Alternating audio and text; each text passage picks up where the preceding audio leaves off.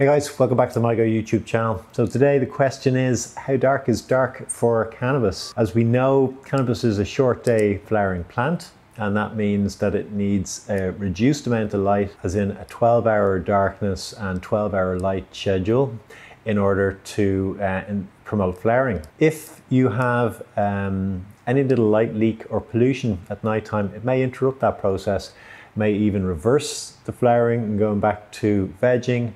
It may reduce quantity and amount of flowers that you get, or it may cause herming, so the plant to hermaphrodite and end up generating seeds, which obviously you don't want. So how do we know what is darkness and where does that level of sensitivity lie with cannabis? And then how do we determine if the light level is too much? So we're going to go into some detail. If you haven't already, please subscribe to the channel. You get lots of updates on growing tech, news, reviews, etc. And also, please click the link below for our blog.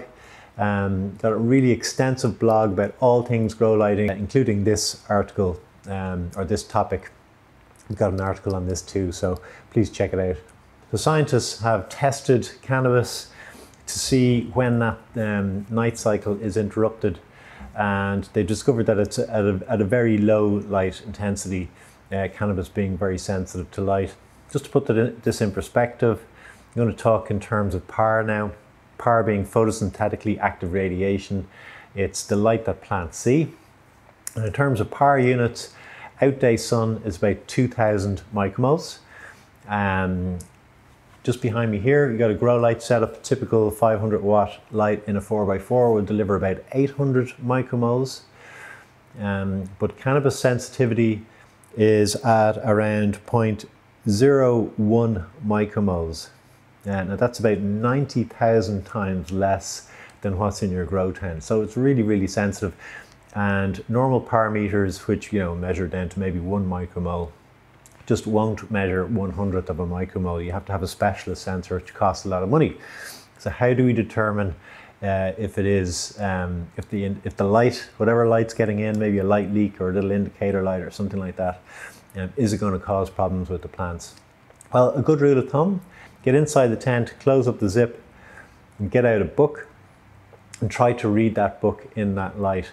Now, if you cannot read print, it's likely that the light level is too low for plants to detect and to disturb that light cycle. As you can see in this chart, it takes 0.01 micromoles to disturb cannabis plants, but you can read in as low level of light as 0.04, or 40% of that light intensity that will disturb cannabis plants. So if it's that dark that you can't read, you definitely know that it is too dark for the plants to detect it.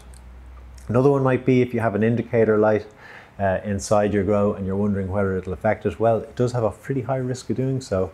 And I did a little calculation on this. So your typical red LED indicator is about 0.015 watts. And if you put that within 12 inches or 30 centimeters of a cannabis plant, you are likely to get about 0.01 micromoles, which is about the light intensity that cannabis plants can detect. So in short, if you've got any indicator lights in there, take them up or whatever. So hope this helps. If you're having problems, this will help you sort of analyze it and determine whether light leaks or light pollution is affecting your grow. And as always, looking forward to hear your comments and questions below. So please get involved. And as I said, don't forget to subscribe and click on the link below to our blog. Take care.